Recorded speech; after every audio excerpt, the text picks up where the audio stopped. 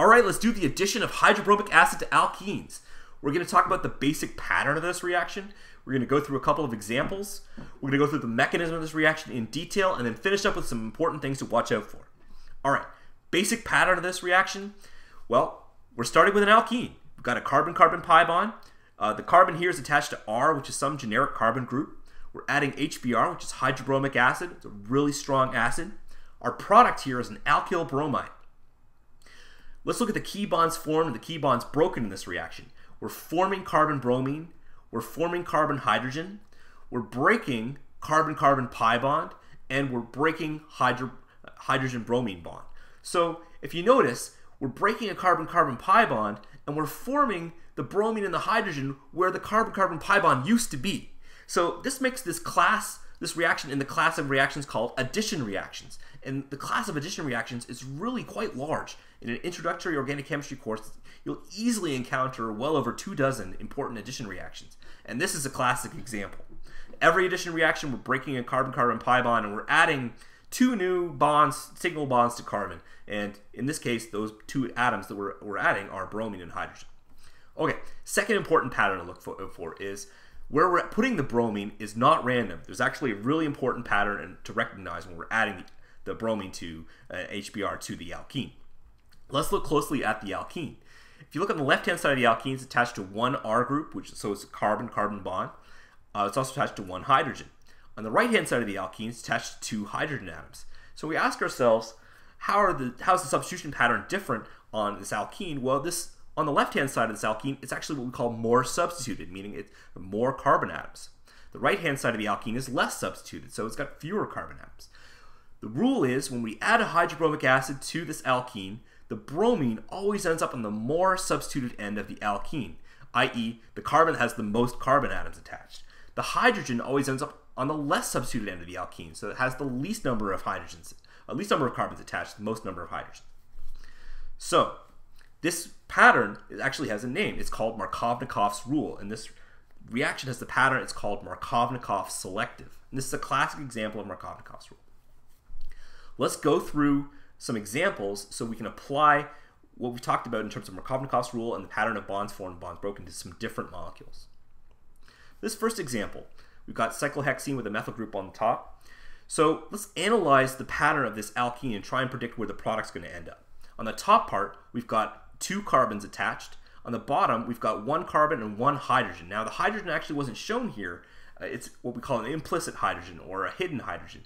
And by several weeks into the course, you'll notice that most of your structures are drawn this way.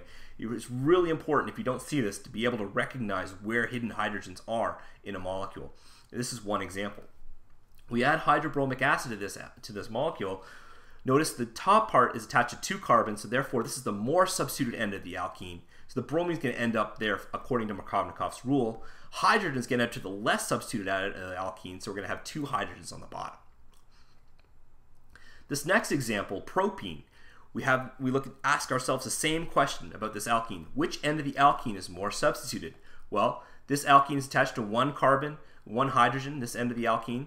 The right-hand side of the alkene is attached to two hydrogen atoms, which again are not drawn, they're implicit. So when we ask ourselves what end of the alkene is more substituted, well, the left-hand side of the alkene is more substituted. Therefore, the left-hand side of the alkene is going to be forming a bond to bromine. The right-hand side of the alkene is going to be forming a bond to hydrogen. And this is the product of this reaction. This is a classic example, again, of Markovnikov's rule in action. This last example is a little bit tricky. So look at this alkene. If you look on the left-hand side, it's attached to one carbon atom and it's attached to one hydrogen atom, which again I didn't draw. The right-hand side has got one hydrogen atom and another carbon atom. So we ask ourselves, which end of the alkene is more substituted? Well, they're both attached to one carbon atom each, meaning they're equally substituted. So we ask ourselves, well, bromine's going to add to the more substituted atom of the alkene, but what if they're equally substituted? Well, if they're equally substituted, then there's no selectivity for this reaction. In fact, we end up with a mixture of products, and that's what I've shown here. We've got a mixture of products where the bromine's added to this end of the alkene or to the right-hand side of the alkene. And so you see that we have this product on the left, which is where bromine adds on the left, and the product on the right, where bromine adds to the right. Now, one little note about this product on the right, if you notice it's a stereocenter, so that means that since we have no chiral influences in this reaction, this is actually going to be a mixture of enantiomers, a racemic mixture of enantiomers. And anytime you form a stereocenter in these reactions, assuming there's no chiral influence, you're going to get a mixture of enantiomers. Okay, let's talk about the mechanism of this reaction. So the mechanism of this reaction involves, we have 2 bonds formed, 2 bonds broken. We're going to show 3 arrows in this reaction. And it's going to proceed from our alkene. The alkene is the electron-rich component of this reaction. It is the nucleophile.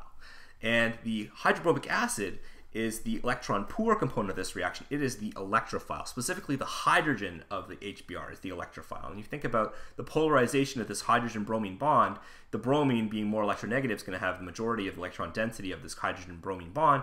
Hydrogen is going to be more delta positive.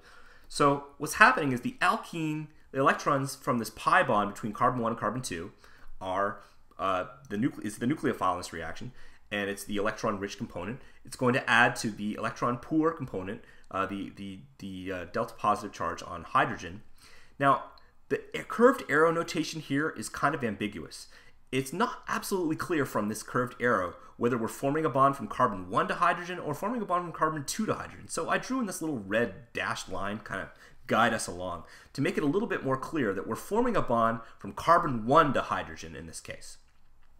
So arrow A is showing us breaking carbon 1 to carbon 2, the pi bond, and we're forming carbon-hydrogen. Arrow B, since hydrogen is monogamous essentially, we can't have more than 1 bond at hydrogen. We've got to break a bond at hydrogen. That's what arrow B is showing. Arrow B is showing us breaking the hydrogen-bromine bond. And in this case, we're ending up with, we're going from sharing this pair of electrons between carbon 1 and carbon 2. Carbon 1 is still sharing a pair of electrons with this hydrogen, but carbon 2 is now lacking an electron. It's gone from sharing to lacking, and therefore that's going to make it a carbocation, or a positively charged carbon. Note that we're putting the carbocation on the more substituted end of the alkene. And this comes back to Markovnikov's rule. We're putting the carbocation on the more substituted end of the alkene, of what used to be the alkene, because this is going to be the more substituted carbocation, which is going to mean that's the more stable carbocation. So repeat that again. We're going to form the more stable carbocation, which in this case is a secondary carbocation. If we'd added the hydrogen to carbon 2, we would have ended up with a primary carbocation, which is much less stable and therefore much less likely to form. So Markovnikov's rule stems from the fact we're always forming the most substituted, therefore the most stable carbocation in every reaction. Okay, let's look at the third arrow. So the third arrow is when we're taking bromine, and a lone pair from bromine is coming to the carbocation on carbon 2, and we're simply forming a bond. That's all that's happened in this third arrow. So we're forming carbon 2 to bromine, and that's our product. That is the sum total of all the bonds that are formed broken in this reaction. One little extra detail to keep in mind with this reaction. Well, first of all, we're forming a carbocation. And think about, what's the geometry of a carbocation? Well, carbocations are flat. And what is this product here? Well, if you look closely, you'll note that this is actually a stereocenter. It's attached to 4 different things. So the question would be, when we're starting with an achiral molecule, such as this alkene, we're ending up with a potentially chiral product, such as this molecule with a stereocenter. How does this happen? So if you think about the carbocation, remember it's flat, it's sp2 hybridized. When this bromine atom or bromine ion comes in, it can attack from either the top face of the carbocation or from the bottom face.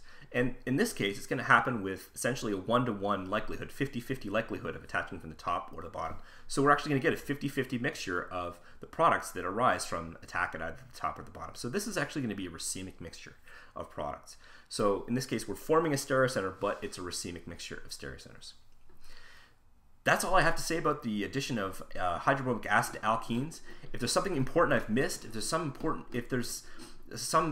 love to hear any suggestions or improvements or any other sort of feedback you have about these videos. This is my second video. So I'd love it if you just totally grill me in the comments. That would be fantastic. Thanks for taking the time to watch it, and I'll be back with the next new video sometime.